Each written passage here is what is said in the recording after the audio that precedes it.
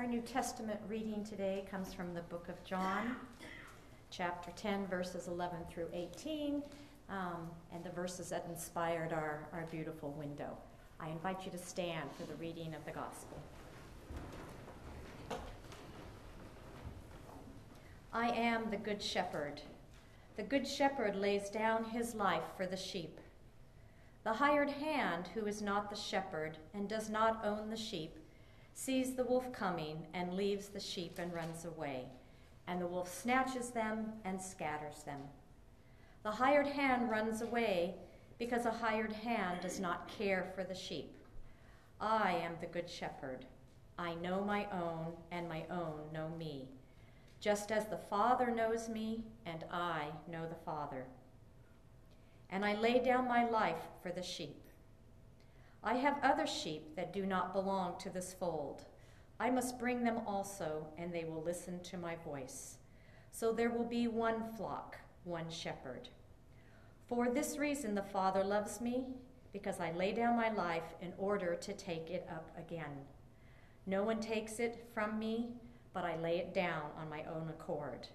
I have power to lay it down, and I have power to take it up again. I have received this command from my Father. This is the word of God for all of God's people. You may be seated. Thank you.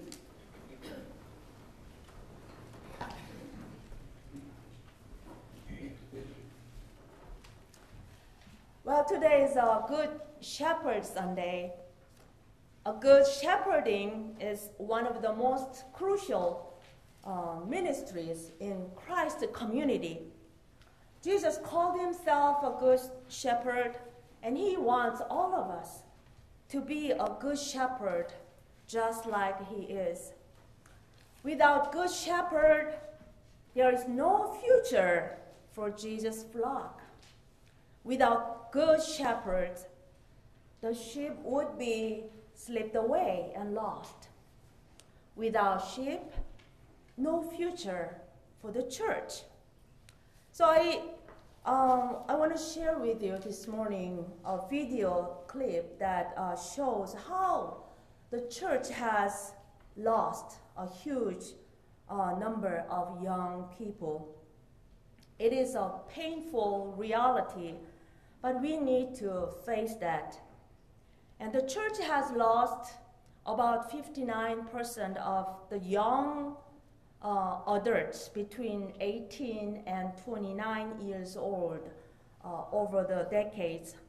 And that percentage equals to around 8 million young souls in USA alone. So this video tells us what happened to them and why it happened and what we should do about that. It sounds like a lot of topics that covers, but it takes only less than 3 minutes. So you have to pay attention. So young generations, they tell us, the church, you lost me, you lost me. So why do you say that? Why do they say that? Mostly because the church does not make sense to them. They feel that they don't know the church anymore, and also the church does not understand them well anymore. So the communication has been broken somehow. In today's text, Jesus said the key to good shepherding is a good communication.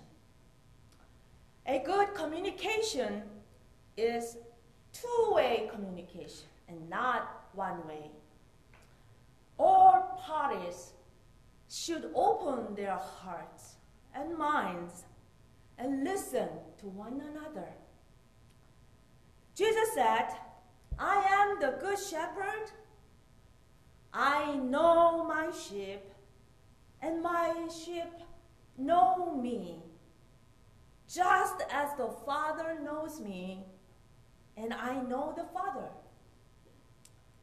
Knowing one another, understanding one another, that is the key to the ministry of good shepherding. It is not just that Jesus knows all his sheep, but also his sheep needs to know him and understand him. And we know that it's not easy. Well, parents often assume that they know their kids, but most of the time it is the parents who become the last persons who find out the truth about their kids. And kids assume that they know their parents. Well, they don't know what they're talking about. Listening to one another and making sense to one another is not easy, but that is what we are called to do. That is one of the high callings that God has given us. We all have to open our hearts, our ears to one another, to listen and to understand and accept one another. Jesus teaches us that a good communication is the key. Last Friday, I watched 2020, Bruce Jenner's interview with Diane Sawyer. You may all know Bruce Jenner. He was once an Olympic gold medalist and called the greatest athlete of the world. But he's a transgender who has a female soul in his male body. So he was known all his life as Bruce. And he said, Bruce always lies. Bruce always lies. I could feel his pain and anguish. He said, I was lonely all my life. He was not understood by his loved ones, not because they did not love him, but because the real woman in Bruce's body was ever neither recognized, accepted, nor loved. The truth could not come out because of the way how the world treated transgender persons. So he was not known by the world, and the world did not know him well at all. The communication was totally broken, and for the same reason, 700,000 transgenders people in USA are still living in the darkness. When the truth is suppressed, people suffer in darkness. So during the interview, Bruce Jenner's grown children came out to support their dad on his decision to be truthful to his identity. And one of his sons said, finally, everything made sense. He looked rather relieved to finally know the truth about his dad and to be able to understand his behaviors. When Dad opened up his truth to the family, he was made sense to his children, and he was known and understood. Bruce said that he now realizes that God might have put him in this world at this point to help people to open their hearts and minds and doors for transgenders like himself. Good shepherding can be many, many things. However, according to today's text, helping others to get better understanding is one of them. So I'd like to ask you, who was a good shepherd who helped you to understand better what your life is about and who you are as a follower of Jesus Christ? Have you had a good shepherd who has guided you and opened up door wide for you? I want to share a story of one of us here. It is about our one and only Vernon Noble. I warned him this morning. Some time ago, I heard from Sean Clark. He was looking for a church in Brentwood. At the time, Sean had many questions about faith and about what a church should be like. And one Sunday, he visited our church, and at the door, he met Vernon. So Sean asked, "Hello, I'm looking for my church to attend. What is this church like? What do you think it is about?" That was Sean's question. And Vernon answered, "Well, I don't know. I've been here over 60 years, but I have not still figured it out yet." That's the answer, was it? Okay. Guess what happened? Amazingly, his answer made sense to Sean. Because of that answer, he decided to come to our church and eventually brought his whole family here. Our God is great, right? God used the right person at the right moment and opened the door wide for the wanderers. A good shepherd helps others to understand God better and tries to make sense their church to other people, to the world. And that is what a good shepherd is doing. That is what helps the sheep stay in the community and others to join the church.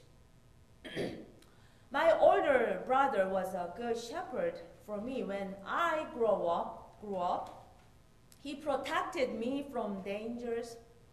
Having grown up together, I can say he was a very typical brother who liked to tease his younger sister with pranks and jokes and all kinds of things. And I still remember some of his scary pranks that gave me a heart attack.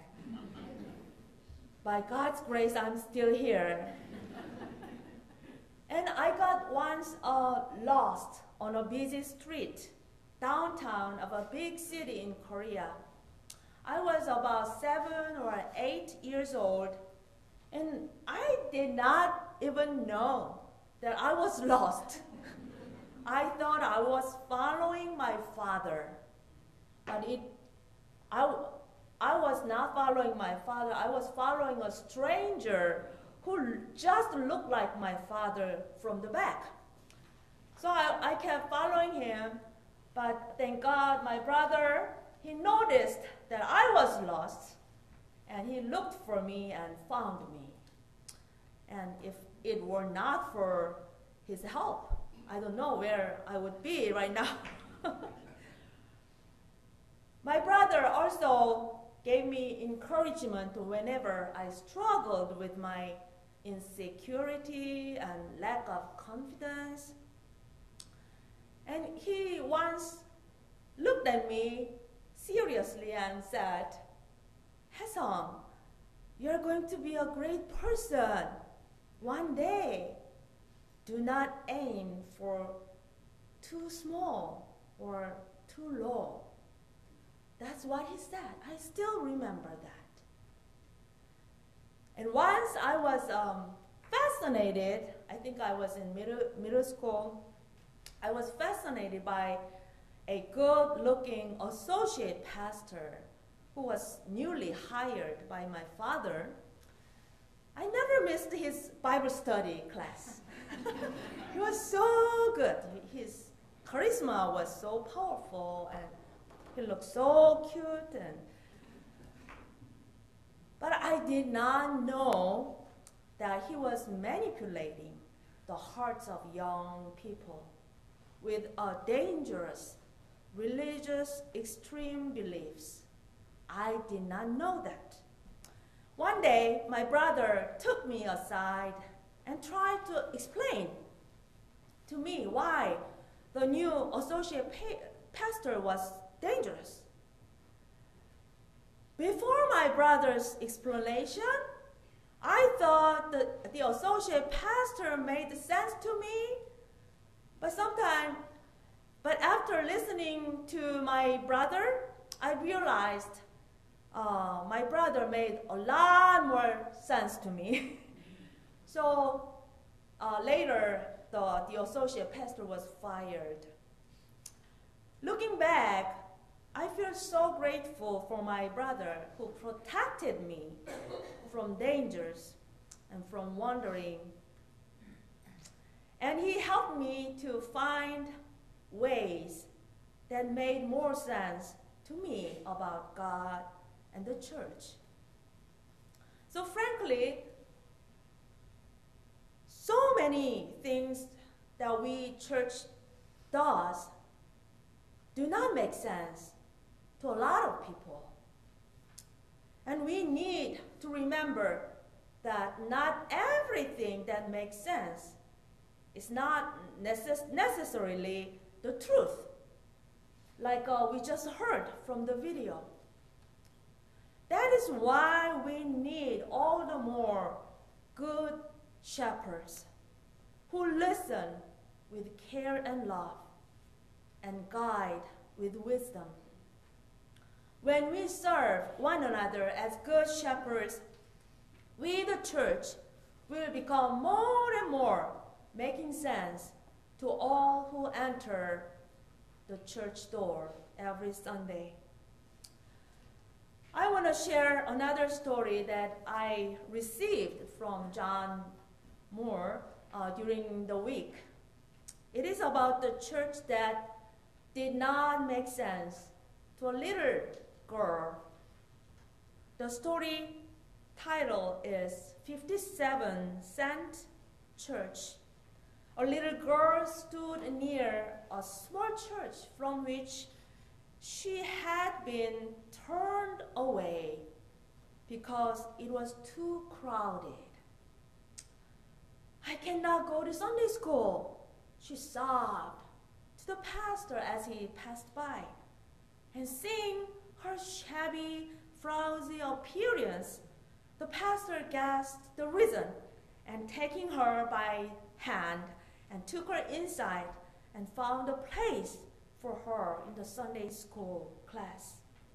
The child was so happy that they found a room for her, and she went to bed that night thinking of the children who have no place to worship Jesus.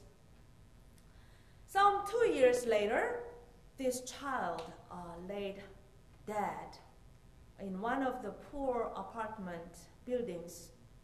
Her parents called for the kind-hearted pastor who had befriended their daughter to handle the final arrangement. As her poor little body was being moved, a worn and crumpled red purse was found, which seemed to have been rummaged from some trash dump. Inside was found 57 cents and a note scribbled in childish handwriting which read, "This is to help build the little church bigger so more children can go to Sunday school." For 2 years, she had saved for this offering of love. When the pastor tearfully read that note, he knew instantly what he would do. Carrying this note and the cracked red pocketbook to the pulpit, he told the story of her unselfish love and devotion. He challenged his deacons to get busy and raise enough money for the larger building. But the story does not end there. The newspaper learned of the story and published it. And it was read by a wealthy realtor who offered them a parcel of land worth many thousands. When told that the church could not pay so much, he offered to sell it to the little church for 57 cents. Church members made large donations. Checks came from far and wide. Within 5 years, the little girl's gift had increased to $250,000, a huge sum for that time. It was a long time ago. Her unselfish love had paid large payments.